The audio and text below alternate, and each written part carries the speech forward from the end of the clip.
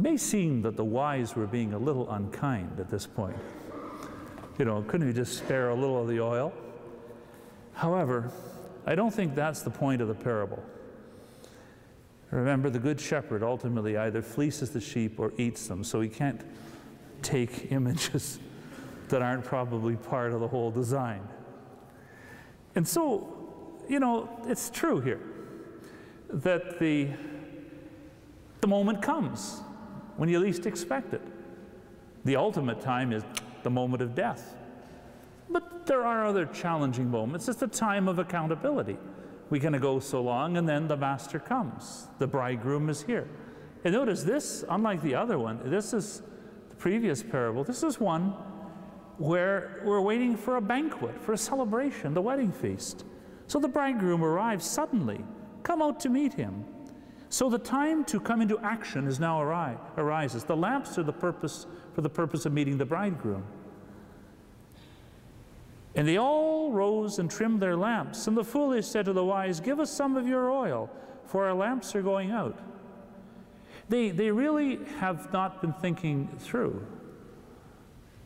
And they have, in a sense, endangered the whole enterprise. Give me. Of course, that maybe is a kind of a thing to meditate on too. Give me. Give me. We probably don't go far on that phrase. Give me some of your oil, for our lamps are going out. But the wise replied, "Perhaps there will not be enough for us and for you. Go rather to the dealers and buy for yourselves." Start taking some accountability.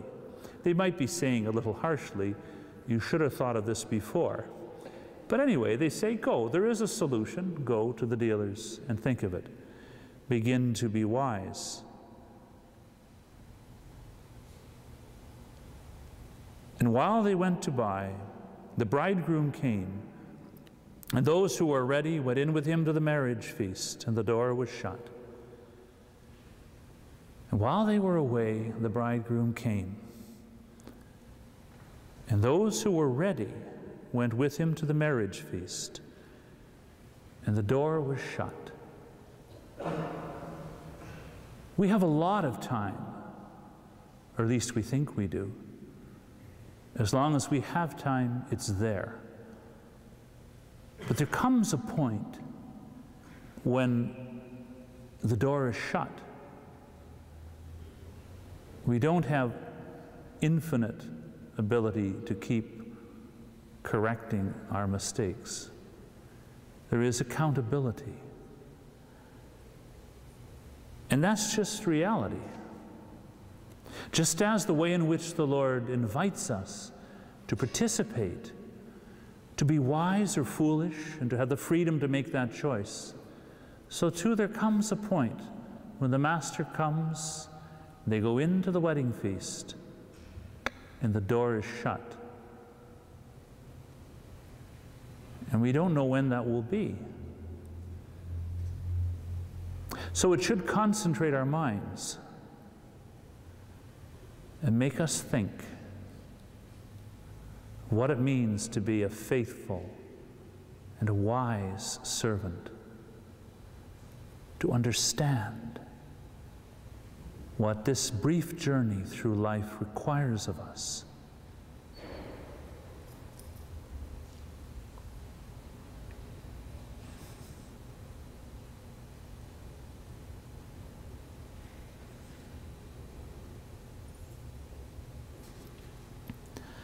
Afterward, the other maidens came also, saying, "Lord, Lord, open to us." But he replied, "Truly I say to you, I do not know you."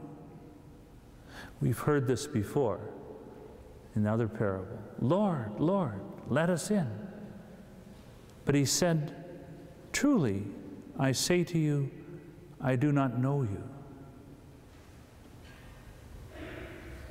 This is preparing for a bit further, a bit later in this chapter, when the people say, "Lord, when did we see you hungry and did not feed you? And see you thirsty and did not give you to drink?" When did we do this? And he says to them, whenever you did not do this for the least of my brothers and sisters, you did not do it to me. Truly I do not know you,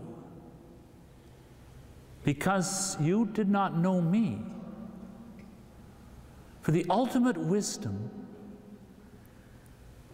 is to see the face of Christ in every person and to act accordingly. And the Lord is preparing the way for that as he tells this parable.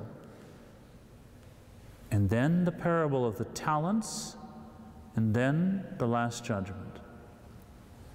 Watch therefore, for you know neither the day nor the hour. Be awake. Watch. For you know neither the day nor the hour. And that should be an incentive to live wisely and faithfully. For then the day and the hour doesn't matter, because we're ready to go. We are eager for the coming of the bridegroom, eager to meet the Lord.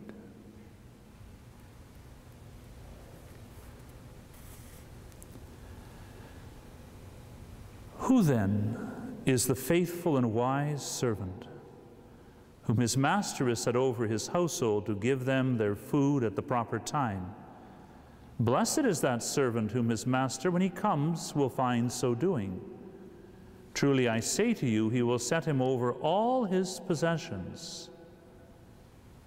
But if that wicked servant says to himself, my master is delayed, and begins to beat his fellow servants and eats and drinks with the drunken, the master of that servant will come on a day when he does not expect him, and at an hour he does not know, and will punish him and put him with the hypocrites. There men will weep and gnash their teeth. Then the kingdom of heaven shall be compared to 10 maidens who took their lamps and went to meet the bridegroom. 5 of them were foolish, and 5 were wise. For when the foolish took their lamps, they took no oil with them, but the wise took flasks of oil with their lamps. As the bridegroom was delayed, they all slumbered and slept. But at midnight there was a cry, behold, the bridegroom, come out to meet him. Then all those maidens rose and trimmed their lamps. And the foolish said to the wise, give us some of your oil, for our lamps are going out. But the wise replied, perhaps there will not be enough for us and for you. Go rather to the dealers and buy for yourselves.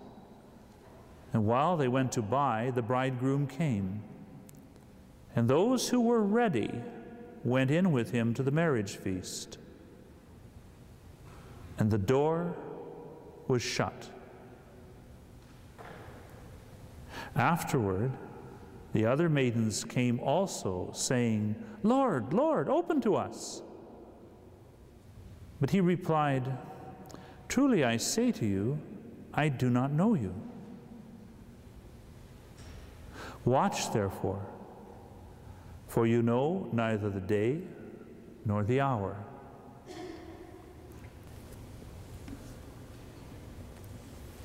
Our Father, who art in heaven, hallowed be thy name. Thy kingdom come, thy will be done on earth as it is in heaven. Give us this day our daily bread, and forgive us our trespasses, as we forgive those who trespass against us.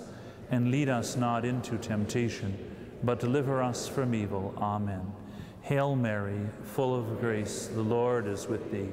Blessed art thou among women, and blessed is the fruit of thy womb, Jesus. Holy Mary, Mother of God, pray for us sinners, now and at the hour of our death. Amen.